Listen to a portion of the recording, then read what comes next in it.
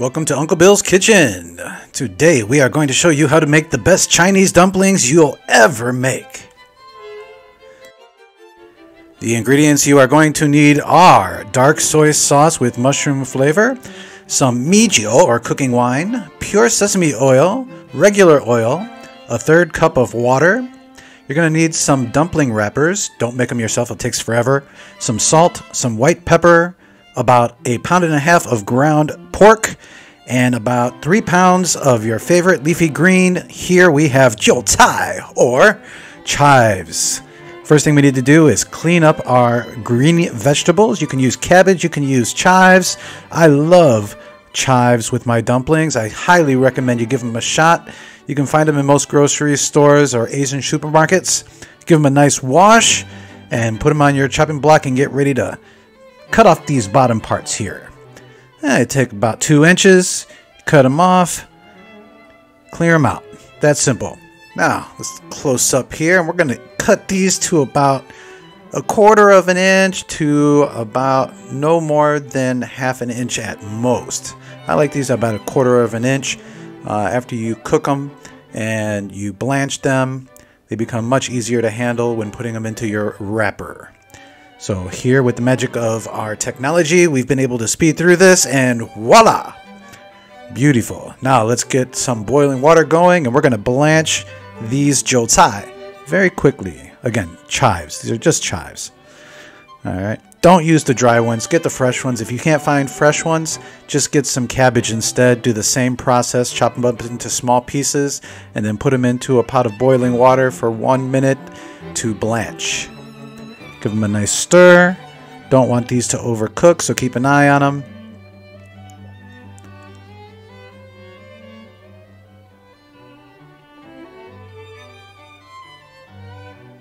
Oh, the smell is so good. And once we get to a boil again, we're going to strain these through our wonderful handy dandy strainer. Let me spoon all this stuff out of our pot. Cooking is so much fun. Let's speed through this real quick. And now what we're going to do is take some cold water, and we are going to cool this down quick. We don't want these to keep cooking.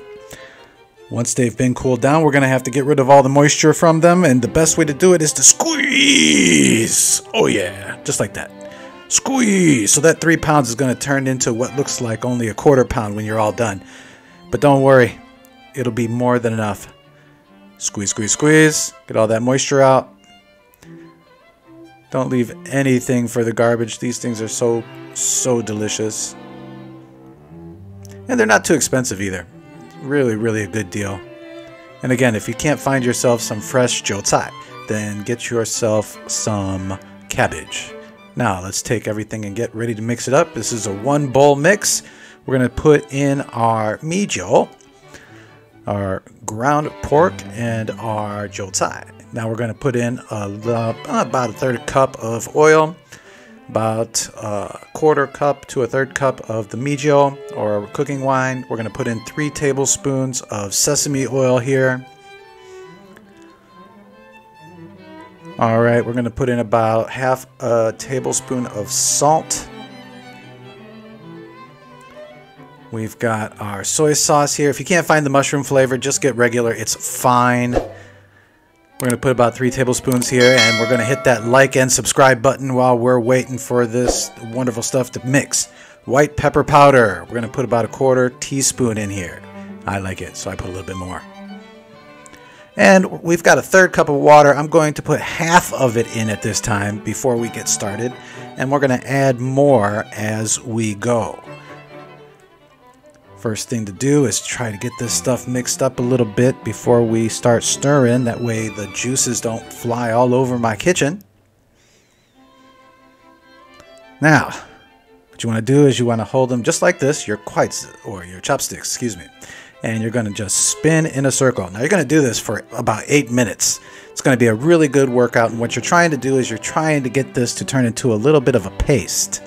Now, if it starts to look dry or it's hard to mix, just add a little bit more of that water and stir, stir, stir, stir, stir, stir. Here's how it looks after about 6 minutes.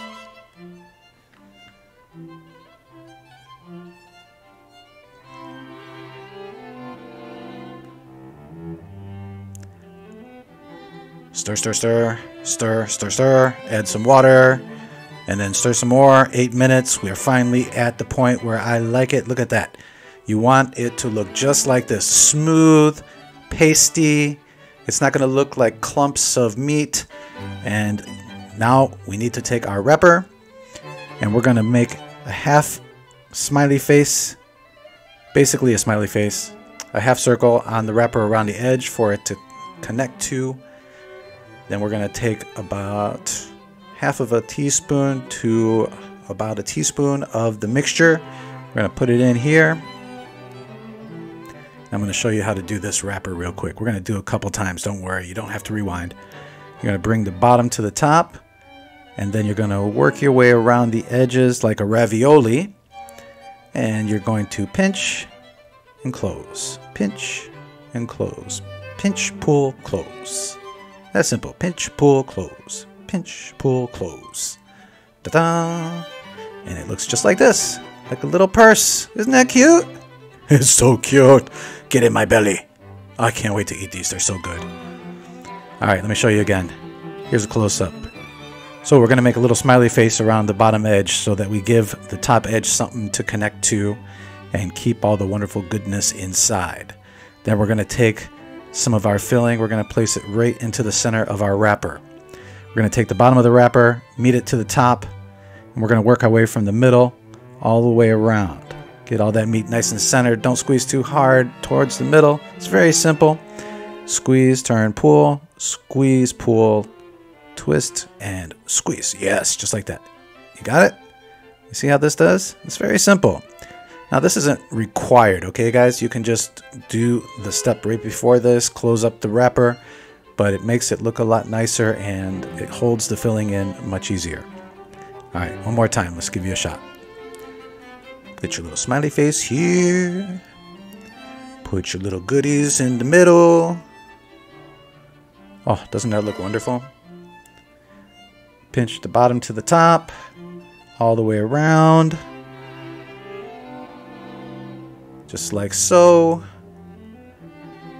Twist, push, twist, push. Like that. If a little meat comes out, don't worry, just squeeze it.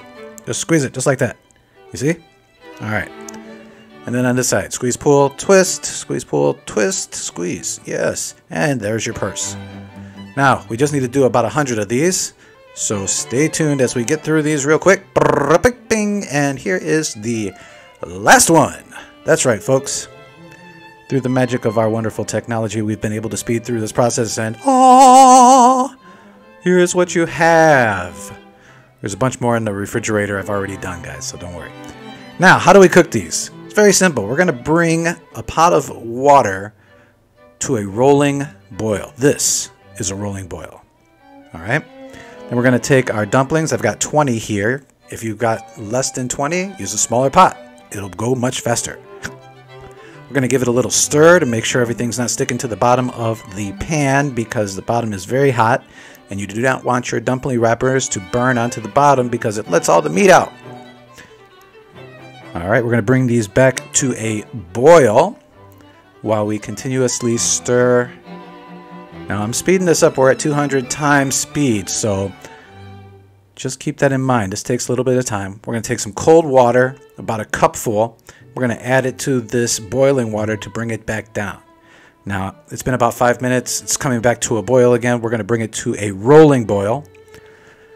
And what we want to see these dumplings do is we want to start to see them float to the surface. That's when we know we're almost done. See, here we got the rolling boil. Put another cup in. This is number 2. See, they're already starting to float. Now, I like to go for a third. And before I do, I always like to hit that subscribe button to give my favorite YouTube artist a little support. It doesn't cost you anything, and it really helps us a lot. Now, as you can see, this is starting to come to a boil again. Nothing's sticking to the bottom of the pan. The skin's becoming translucent. Oh, it's going to be so good.